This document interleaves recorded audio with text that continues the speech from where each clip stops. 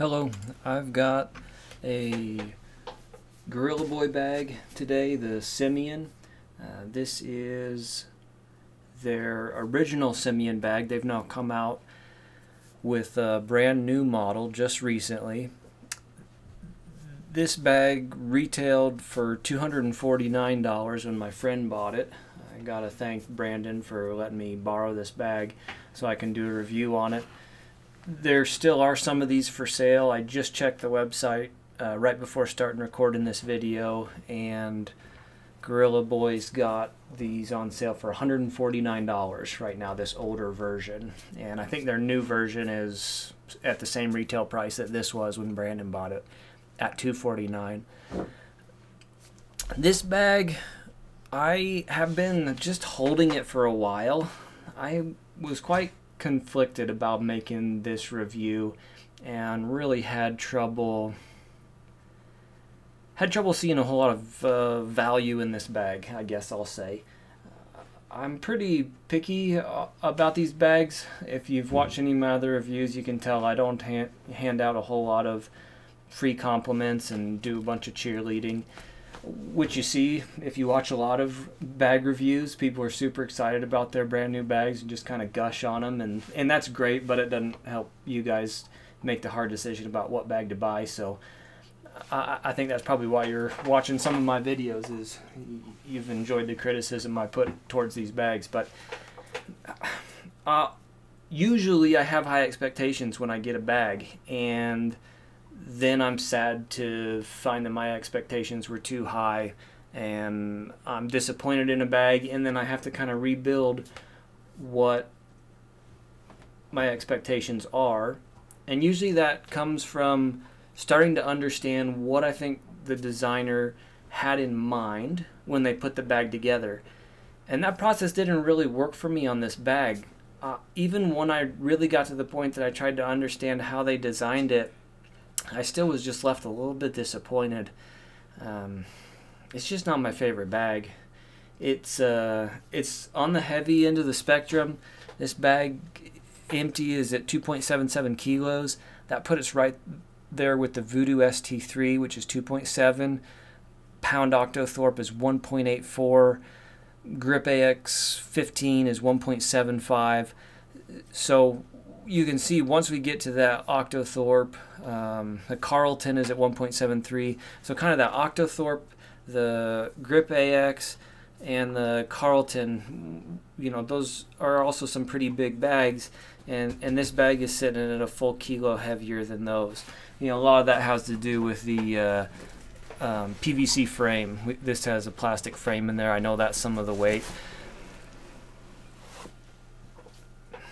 When I'm considering how heavy this bag is, I try to keep in mind how heavy a stool is.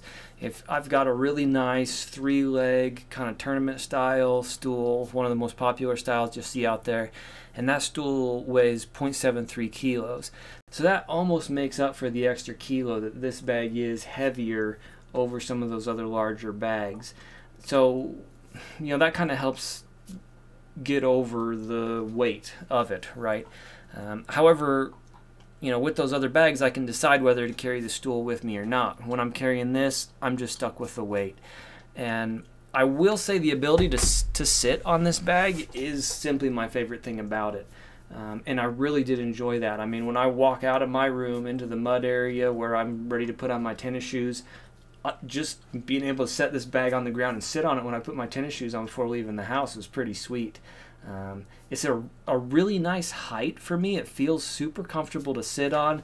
The real thick padding that they've got on top of here is just unbeatable. I was never sad to have this chair with me when I was out on the course. I think they did a great job designing a comfortable seat. Unfortunately, I really feel like they designed a seat that also holds discs. And I just don't really think that was the best way to go about it. I think that it should have been a bag first. First, it should have been designed to carry discs and for storage for disc golf products, and then bring the seat in second. And I just don't think that's just not what happened. This is it's just a seat first. There aren't a whole lot of other bags that we can compare it against in that realm that have the built-in seat. The what do they call it? The Ridge V2, I think, is a bag out right now that you can also sit on. I have seen it in person just a little bit. I think they look super cool. I'd like to test one. Maybe it'll get, I will order one soon.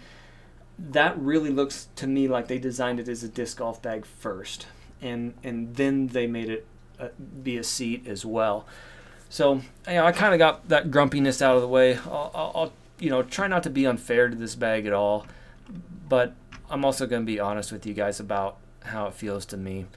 So I haven't been carrying this bag for the last few weeks. I did use it for quite a few rounds, and then I set it aside, and I've been carrying another bag for the last little bit. So I had to try to remember exactly how I'd set everything up, and put some extra discs in here so I could show it to y'all. If we just start with the fabric, I can say that they've done a really nice job. This is very high quality fabric. I don't think you're going to wear through this thing. You'd really be hard pressed. It is a hard bottom bag, no feet on it. So you are setting your fabric right on the ground. It is very sturdy. It's got the PVC frame down there, so it feels like a bag that has a rigid, like the grip bags have those hard plastic runners on the bottom. This has a similar feel. It's a wide footprint. It's not easy to tip over if you're on flat ground at all. If you're setting it down on some steep hills or whatever, then yeah, you may have some issues there. One thing that Brandon told me before he gave me the bag is that he was concerned about his putters warping, and he pulled one out and showed me even. So I paid close attention to that, and sure enough, I wasn't comfortable leaving my putters in this bag. They get a fair bit of pressure on them when they're in those side pockets, and I felt that if I left my putters in there for even a day or two, that I was likely to start having a little bit of warp show up on my putters. Especially if I had these side pockets very full, which I don't right now, so there's not a whole lot pushing on them. But when you do put your disc in a putter in that one of the putter sleeves, that's pushing straight into the side pocket. So if you have much in the side pocket, then it is going to be pushing on your disc. So it's a little bit of a funky thing, especially if you're leaving your bag in your car in the summertime. And especially if you have soft putters, you may notice that they're warping. So I had the habit of taking my two putters out and I set them on top of the bag. And that's how it would be when it was in my house. And then before I'd leave, I'd stick those putters back in there. And I tried it both ways, both putting the lid of the putter against the bag and putting the lid of the putter against that pocket. And either way, it's just pushing against, a little bit of funky stuff. So that's something to beware of. The main compartment in here is a little bit odd. I kind of fought with it to try to get mid-ranges in there, and it was enough of a pain for me that I stopped, and I just used that center storage for my distance drivers and fairways in stacks of 4, and they fit well at that, but that then left me using one of these side pockets to put all my mids in, and discs do fit great in the side pocket. That's 4 mids comfortably down there, and I could use the other side for that as well. But you're really eating into some of your main storage when you do that, so you've really got to decide how many discs you want to carry. If you're trying to put mids up in the main compartment, you've got to look out for the PVC. Like you can see on this side here, there's a piece of PVC that runs horizontally, and that will fight with the width of a disc. So I can't push a disc in there. I had to pop it up over the PVC, and it's just wedged, right? you can see there's just no, it's not the right width. So I've got to get under or over. That also comes into play if you're trying to use this bottom compartment for disk storage. You can see another horizontal piece of PVC in there. So if I'm trying to put a disk in, it's gonna wedge unless I get it over, under, or crooked in that case. So we gotta, it's just a little bit off. You can see I can get 3 mids in there that are all under that piece of PVC, and if I try to get a 4th, then I'm really starting to fight with it. You can see how it's pushing my disc on an angle. So I feel like you can use any of those sections for either 4 drivers or for three mids. You can see how those 3 mids eat up about the same amount of space that 4 drivers did.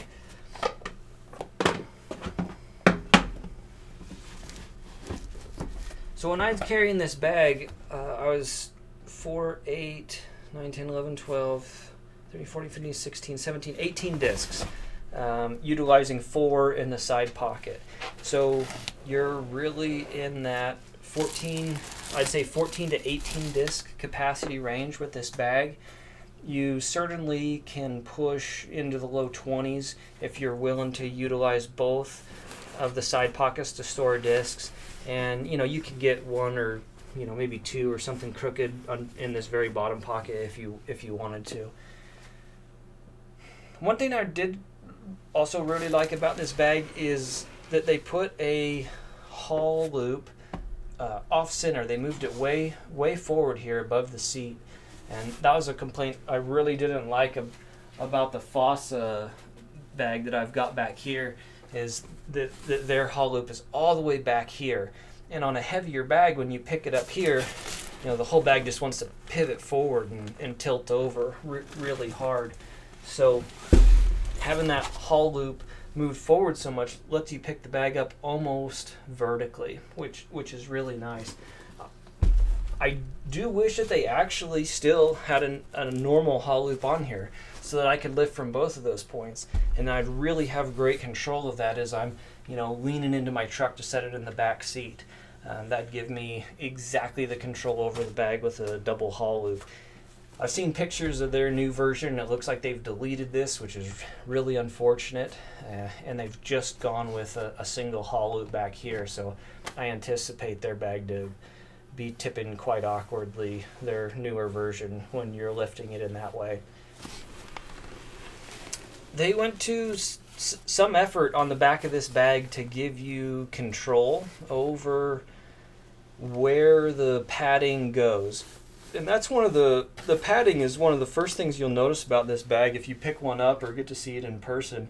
It has ridiculously thick padding on these straps. It is by far the thickest padding of any bag that I've measured. This was 28 millimeters, the thickness of the padding on these straps, compared to like the Octothorpe, which is second place for thickest padding, was at 19 millimeters. They've got so much padding on these straps, and it is a very fluffy padding. Unlike the Octothorpe, for example, the Octothorpe is pretty stiff padding. It takes some effort to squish it down, and this padding is just super lightweight. You can just crush it without any problem at all. You can squish that stuff. It feels like you're throwing a pillow over your shoulder. It's very, very comfortable with that much padding. And they've also gone with that thick of padding on these pieces here that press up against your back, and these are Velcroed on, so you can pull that off and move it up or down and Velcro it back in place. And you can also do that with the bottom piece here. You can pull that Velcro off and move it up or down. I only played with moving those a little bit. I tried moving this bottom one down really low because, whoops, I'm making a mess now. there is a piece of PVC right here in this corner. And even with that really thick padding on there, it still compressed the padding without much problem. And then I was feeling that piece of PVC riding on my lower back. So I think the first round that I was carrying it, I even took that off and I overhung it. I ran it like, lower than it ever should be, and to try to get it to eliminate the feeling of that PVC pushing on my back.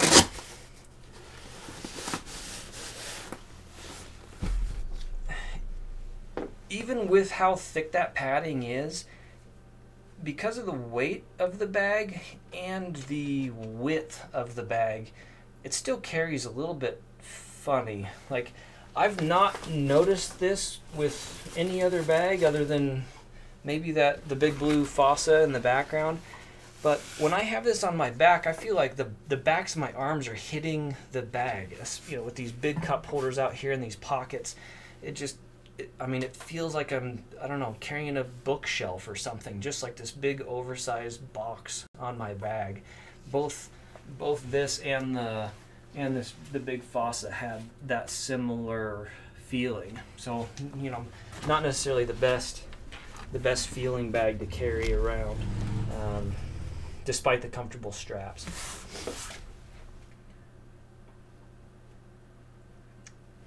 One of the maybe simplest things, biggest oversights on this bag is the zippers on the side pockets. They are put on upside down. I don't think there's any nicer way to say it than that. These zip from the bottom down, which means, like on this one where I've got 4 discs in here, and I like to keep a towel pretty accessible, so I'll put a towel right in there with those discs. And now I got to worry that towel is going to fall out as soon as I pick the bag up. So what would I like to do? I'd like to grab that zipper and pull it up about 4 inches. Pull it up right about to here. That way I can still access my towel, no problem, without having to touch the zipper. But because their zippers put on backwards, I have to start from the top, zip it around this corner, and then close it all the way. That's just such a silly thing. I mean, the next zipper up on their little side pocket, they got that one right. That one zips the correct direction, so if I want to leave it, partially open, I can do that. But the main zipper, they just straight up made a mistake and put it on upside down. Okay, so the only argument I can make from their perspective is, oh, well, we're worried that gravity is going to pull our zipper unzipped. And that just doesn't make sense, because even on this next zipper right here, which is a valuables zipper, so that would be even more important not to have it unzipped when you don't want to, they've put it on that direction. Plus, if we look at nearly every other bag out there, they're all, pulling from the bottom and coming up. There's like one zipper or something on that fossa bag that, for whatever reason, they did the same thing and put it on backwards. But that's such a simple thing, and it becomes so frustrating. It's just a little bit hard to get past. But inside these main pouches, they have another pocket on the inside, right here. And that pocket should be right here, up higher. I don't know why they'd put it down there, because even with like the putter that's sliding in here, that putter overlaps with the height of that pocket and interferes with getting things in and out of it. If you put discs in there, you've rendered that pocket useless. And like if I look at this other side where I've just put a jacket in there, that's the same thing. Even just putting a jacket in there, well, it kind of renders that pocket useless. It's really hard to get in there, especially with a disc. That disc wants to catch my finger, so I must have to pull my putter out first, and then I can slide my hand in there. That pocket really should just be up higher. I'd actually use it, I think, if it was up higher, but where they're at now, I didn't use them at all, because I've always, got a jacket or discs or extra beverages or whatever. There's almost always going to be something in the bottom of that pocket that's going to block you from getting into that little interior extra side pouch. they have given you all the pencil storage you could ever need, and I put a silly amount of pencils in here just so it was easy for you guys to view the pockets that they've sewn. That's great. That's awesome. That's an easy thing to add on, and there's no reason not to have too many pencil pockets. You don't have to use them all, of course. Pick which side of the bag you want to use and put a few in there. They're the perfect height. They've even taken one of the three on each side and sewn a shorter bottom on it to make them stick higher. Like, that's a really, really nice idea. It's just a little attention to detail that they did there. That's super cool. It handles pencils really well. I struggled a little bit with this bag where to keep my cell phone, and it ended up living in that pocket right there. It's a great fit for it. My cell phone's like large size, not extra large or anything like that, but it's a little bit bigger of one, and it won't fit in their cornered zippered pockets here. I've got my wallet in there right now. So then without it fitting in here, I pretty much only had two options. I had to go to the exterior, or I could bring it into this extra valuables pocket that they've got sitting above the discs in here. And it does fit in there okay. My phone's just a little bit large for that, but I can get it in sideways or crooked and get the zipper closed. But that pocket's a little bit hard to see. Not so much for me right now because I'm standing up, but even to get in there, I gotta, bend way over or tilt the bag back so that I can see this pocket. And that's even worse if I'm on the disc golf course because I don't have a table to set the bag on. So I'm setting the bag on the ground, tilting it back on a 45, and then looking into that pocket. And my cell phone's something that comes out multiple times per round, maybe every single hole. I do a fair bit of U-disc stuff, so I'm looking at the phone quite a bit, so I want it to be fairly easily accessible. I don't necessarily want to zip it closed and zip it back open every single time. And there's just a little bit too big of a chance that if I have my cell phone in that pocket that it's going to go flying out when I pick my bag up. So I became almost paranoid. I just wouldn't use that pocket, right? I'm like, well, I don't want to have to check if it's constantly, did I zip it closed or not? Is my phone about to fall out? How many holes has it been since I checked that, So if anything, that's maybe more of like wallets and keys, right? You just put it in at the beginning of the round, zip it closed, and you don't have to think about it again. But then you really are out of ideas to store your cell phone. This fits well. It's easy to access. I can just sit down on the bag and grab it.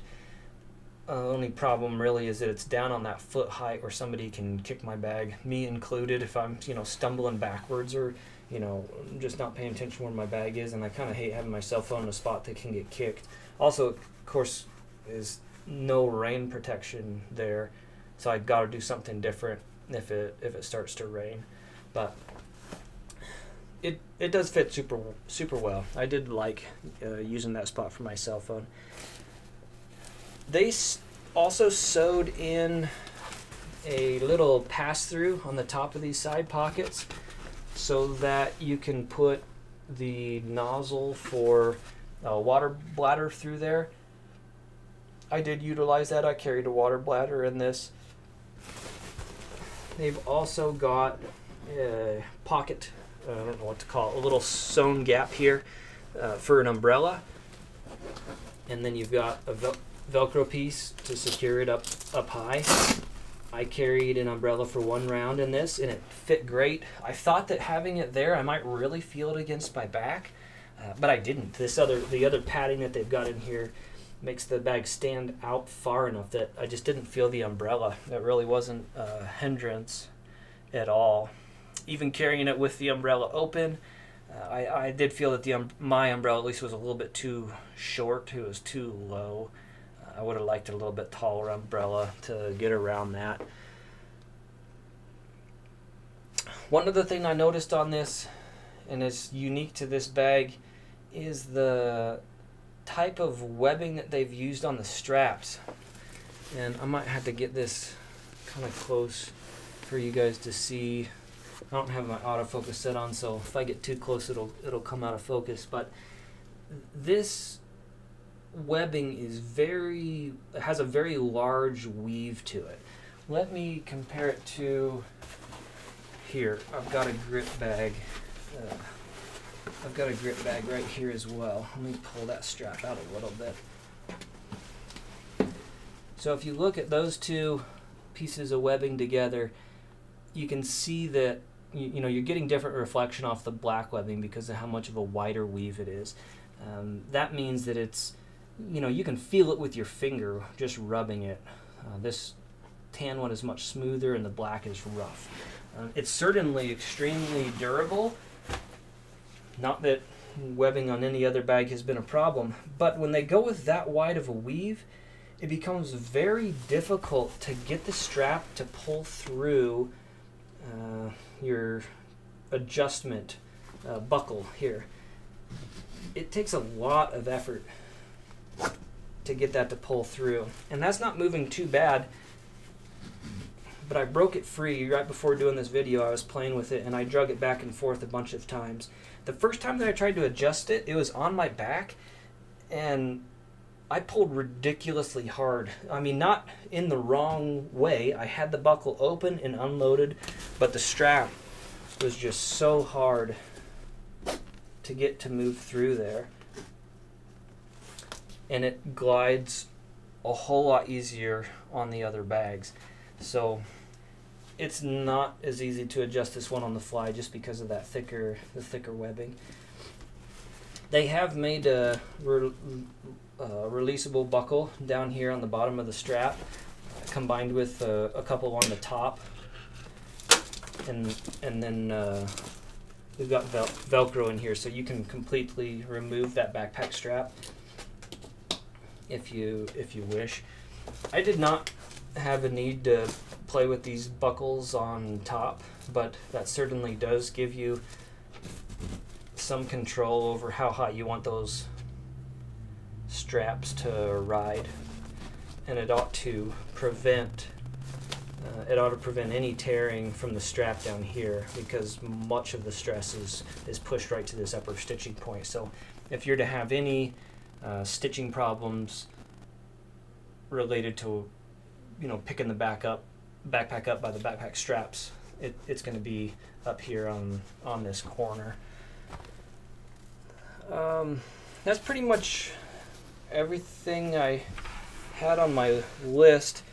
I know on some of these other bags I've gone through and jammed them full of jackets and stuff like that to show you their maximum storage, and I don't quite feel like doing that, I guess, but I feel like you'll also have a pretty good idea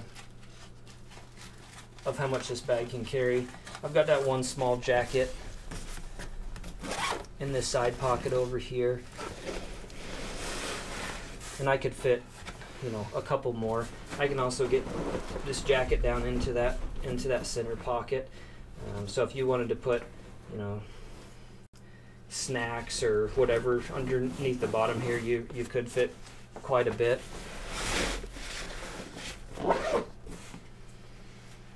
I think that with its current sale price at $149,